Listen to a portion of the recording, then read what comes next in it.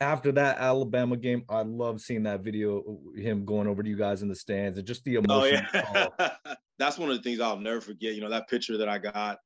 Somebody took a picture with all of us in there, and you know, it's something I'll frame because it was so organic, right? Like Yeah.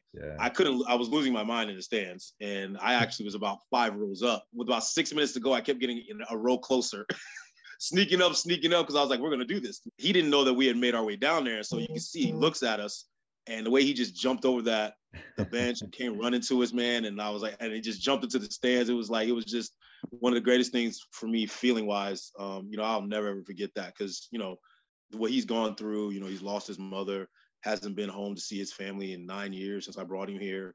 You know, we're his family, right? And along with, you know, the multiple host families that he's had, you know, through the years whether he was up at Prolific Prep or whether he's been down here in Southern California.